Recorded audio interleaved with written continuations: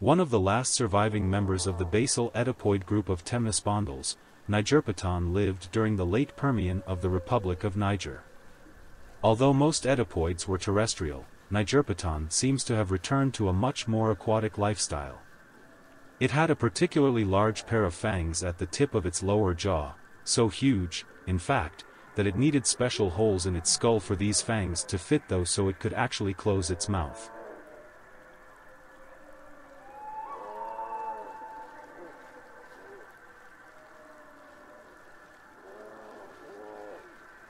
Reaching about 40 centimeters long, Cacops probably fed on smaller animals, insects and pretty much anything else that would fit in its mouth, much like modern frogs and toads. Its well-developed ears and fairly large eyes suggest it may have been nocturnal, hunting at night to avoid the larger synapsid predators of the time.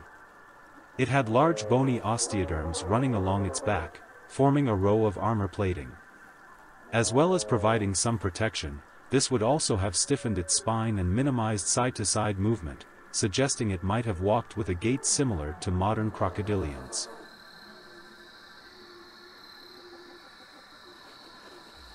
One of the most bizarre-looking of the temnospondyl amphibians, Platyhystrix, is known from the early Permian.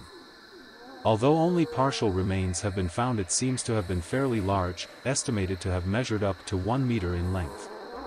The neural spines of its vertebrae were highly elongated, fanning out as they grew and forming a distinctive flattened sail. Although many reconstructions show very defined skin webbing between each spine, they were actually packed quite closely together and may not have been quite so visibly separated in life.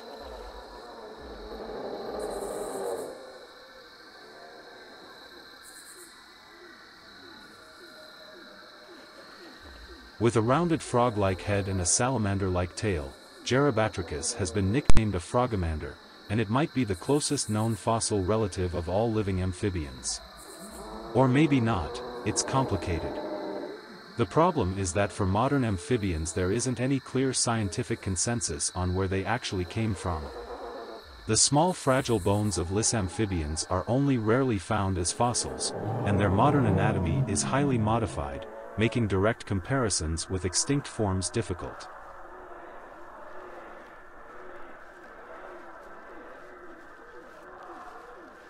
Xatrachys had an unusually wide flat skull with serrated spiky edges, and seems to have been much more terrestrial than its larger relative Eryops.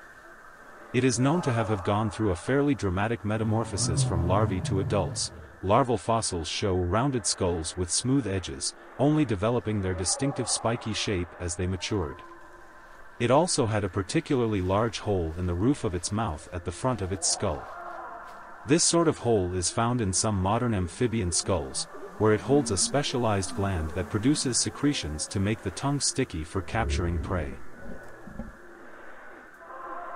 One of the few prehistoric amphibians to be regularly featured in popular media, Eryops was one of the largest land animals of its time.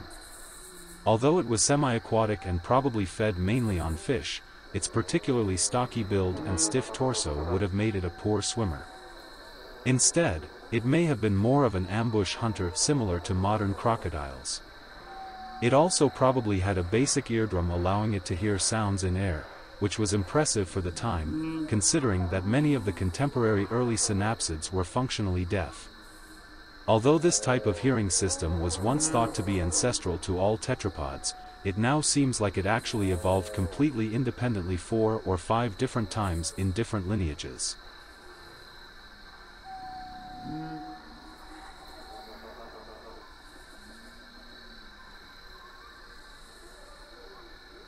Dvinosauria may have been partially neotenous, retaining juvenile characteristics into its adult form, similar to modern axolotls and mudpuppies. Although some reconstructions also depict it keeping its external gills, it probably still developed internal gills as it matured. Many early tetrapods had a socket in the top of their skulls that would have held a functional parietal eye, a light-sensitive organ that helped to regulate hormone production and circadian rhythms. Some modern reptiles and amphibians still have third eyes, although not always as well developed as those of their extinct relatives, but they've been lost in mammals, turtles, crocodilians, and birds.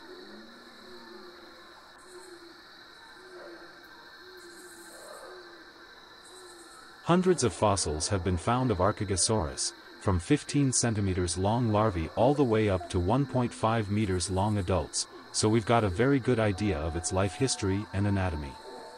Larvae had external gills and shorter, blunter skulls, and as they matured they developed internal gills and lungs, and their snouts elongated into more crocodile-like shapes. Every life stage was fully aquatic, with very limited ability to venture onto land, and gut contents show their favored prey was acanthodes fish.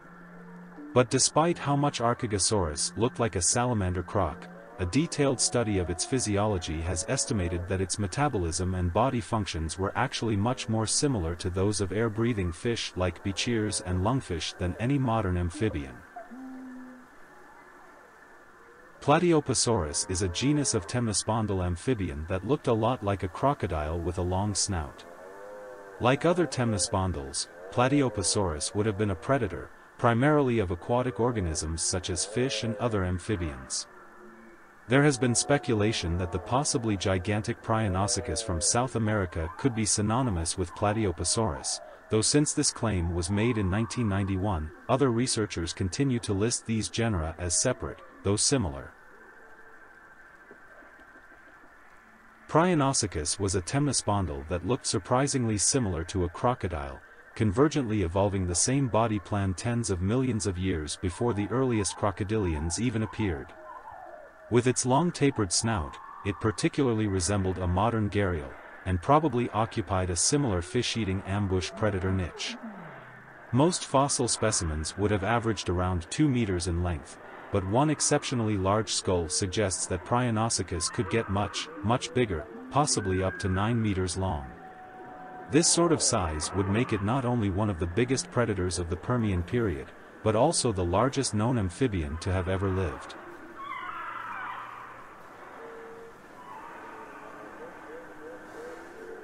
Peltobatrachus was a large, slow-moving animal, up to 70 centimeters in length. It was a fully terrestrial amphibian, only returning to the water to lay its eggs. To protect itself against predators such as the large gorgonopsid therapsids, it had developed an armadillo-like armored plating covering its body and tail. The armor consisted of broad plates on the shoulders and hips and narrower plates on the rest of the body. Although no teeth of the creature have been found, it probably fed on insects, worms and snails. Sclerothorax had some unusual features for a temnospondyl, a very rectangular skull with a wide blunt snout, and elongated spines on its vertebrae that gave its body a sort of humpbacked shape. It was part of a lineage of temnospondyls called capitosaurs, which mostly occupied the same sort of aquatic predator niche as modern crocodiles, but unlike its close relatives, Sclerothorax's well-developed spine and limbs suggest it spent much more time walking around on land. Mastodonsaurus was a very large temnospondyl, growing up to 6 meters long. It's one of the largest amphibians known from actually decent remains. It likely lived similarly to modern crocodiles, lurking in waterways waiting for prey. In the water it may have done short chases after prey such as fish and other temnospondyls, but it probably ambushed tetrapod prey. Its limbs were quite small relative to the rest of its body, indicating that it likely spent most of, or even almost all of, its time in the water. It may have been able to attack animals on the banks of waterways, but that's probably the most it did on a regular basis, grabbing prey on the shore of the water and dragging it back in to be eaten. By the end of the Triassic, the temnospondyl amphibians had already been greatly reduced in number to what they were in the earlier Permian and Carboniferous. They were not all gone, however, and some like Cyclodosaurus were without doubt flourishing. So far fossils have been found all the way from Greenland, across much of Europe, and even as far as. On top of this, the largest individuals grew to over 4 meters long, meaning that large specimens were even capable of taking down early dinosaurs.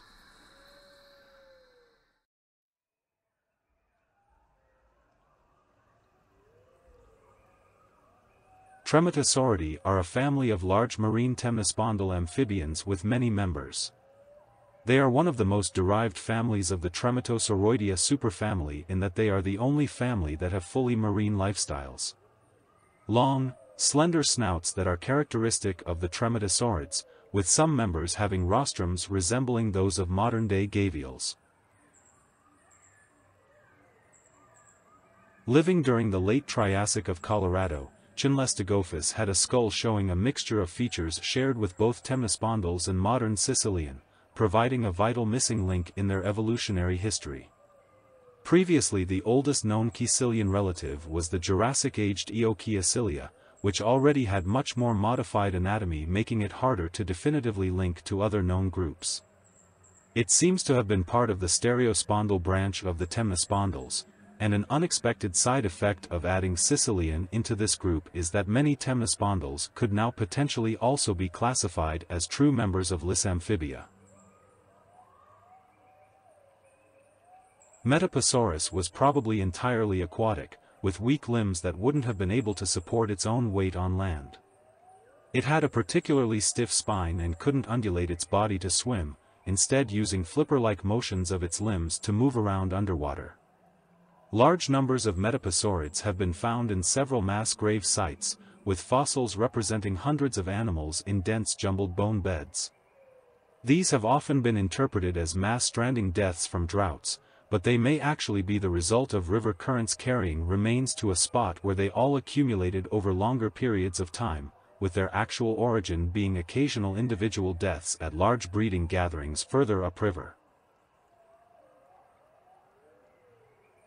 Gerathorax had an incredibly flattened body, upwards-facing eyes, and kept its external larval gills even as an adult, adaptations for a life spent lurking at the bottom of rivers and lakes, waiting for prey to swim close to its huge mouth. Since laying flat would have made it difficult for it to move its lower jaw, it had to develop an entirely different way of opening its mouth.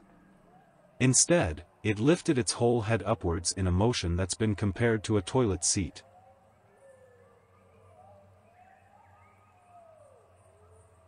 Following the Permo-Triassic mass extinction, stereospondyls are abundantly represented in the fossil record, particularly from Russia, South Africa and Australia. This led some paleontologists to propose that stereospondyls had sheltered in a high-latitude refugium that would have been somewhat shielded from the global effects of the extinction, and that they subsequently radiated from present-day Australia or Antarctica. A single partial skeleton discovered in the 1880s is the only known record of platyception, and represents a juvenile that would have been around 20 centimeters long.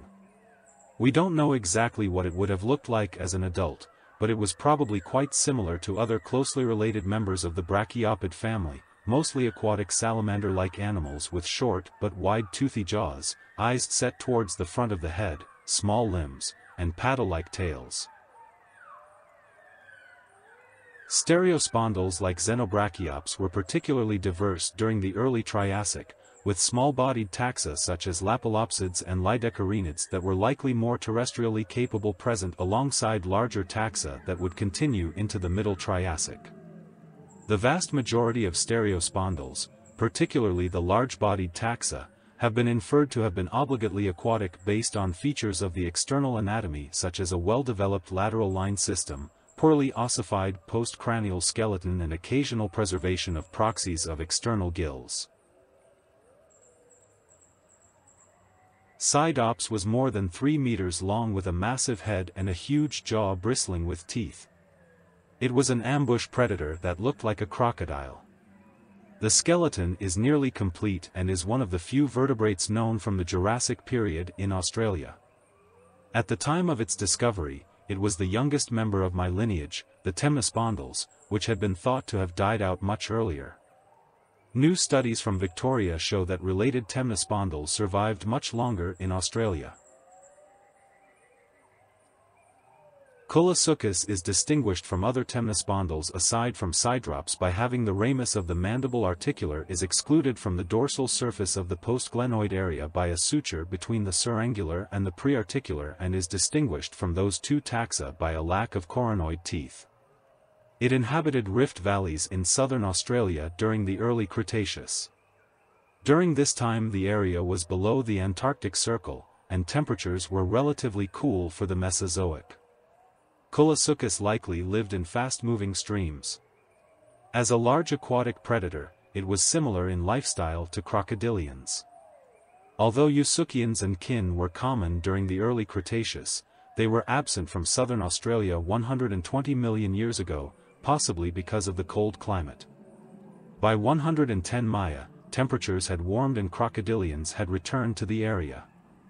These crocodilians likely displaced Coelurosauria, leading to its disappearance in younger rocks.